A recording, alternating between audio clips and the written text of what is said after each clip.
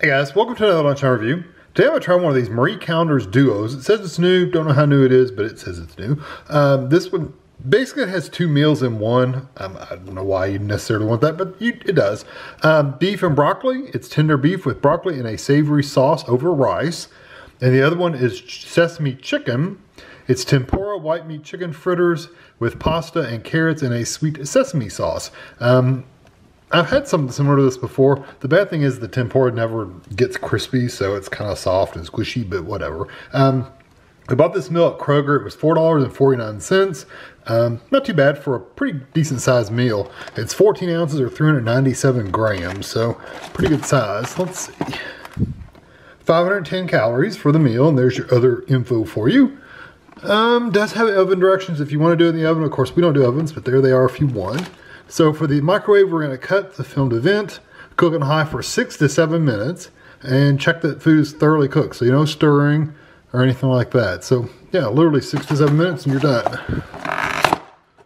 Did it have a pull tab? No, it does. Like I say, that's glued really, really well. So hopefully it has a pull tab. Ah, okay. The chicken looks like little potatoes in there. It looks like you get 3 pieces of chicken, quite a bit of carrot and noodles, and then the beef and broccoli. You can see it over there. So I'm gonna poke some holes in this to vent it, get it in the microwave, and I'll be back. Okay, so here it is out of the microwave. I haven't stirred them or anything. It does say on the back, why choose when you can have both? Well, that's true. If both of them sounds interesting to you, then you can just have both meals. I'm gonna make sure I get this sauce stirred in really good with the rice and stuff, because you don't want a sauceless rice. Make sure you get everything covered in sauce. Get as much of that off my fork as I can. And this, yeah, it looks like noodles and carrots and sauce and 3 pieces of chicken. Again, they're kind of mushy, but doesn't expect anything different than that. There's your chicken. It's kind of hard to cut, so it must not be processed. It must be actual pieces of chicken, because usually if it's processed, it's really easy to cut. That one doesn't want to cut one way or the other. The tough piece of chicken. Neither does that one. So maybe it is processed. I don't know. It's really like almost rubbery. So anyway, I cut them just to let them cool off a little bit. So I'm going to get this over. I'm going to let it cool off a little bit. Get them over the table. Probably try that first. And I'll be right back. Okay, so I'm going to try the sesame chicken first. And I got the noodles and some carrots and the chicken. And of course you get sauce because I stirred it in everywhere.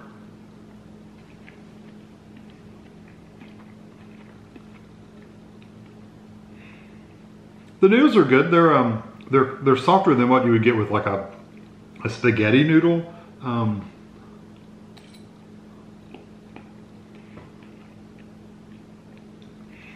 they don't have that like that chewy kind of texture like you get with pasta, like traditional like spaghetti. It's more of a softer pasta than that. Flavor wise, it's really it says it has a sesame tempura white chicken with pasta and a sweet sesame sauce. I don't really get that sesame sauce flavor. I mean, that's got a ton right there. Let me try a bite of that. Let it cool off for a second.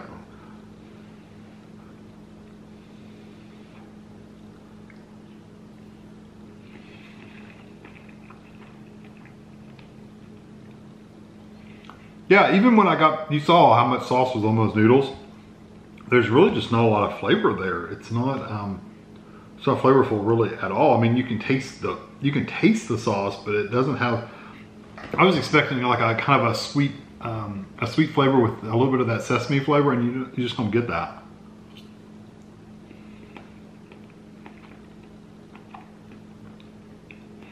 The chicken is a little tough. Almost got like an orange flavor out of that. Anyway. It's just not very flavorful. I mean, one piece of chicken I couldn't cut in half. I think it's even tough just to stab. Don't really dry it out. It was on the edge, like in the very corner, so it didn't have any sauce or anything on it.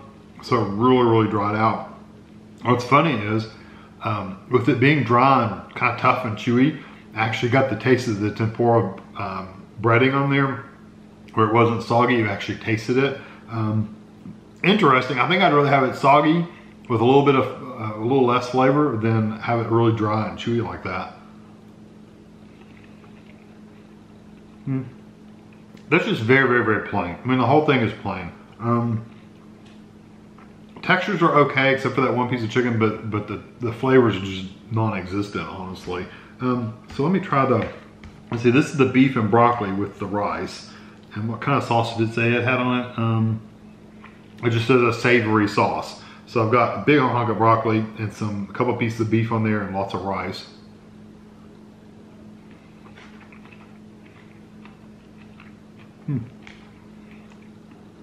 Flavor that's a lot better.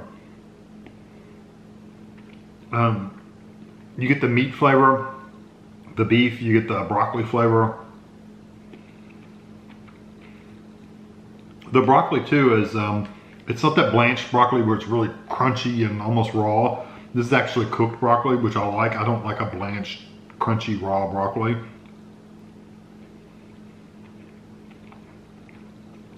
And even the sauce has a decent flavor to it.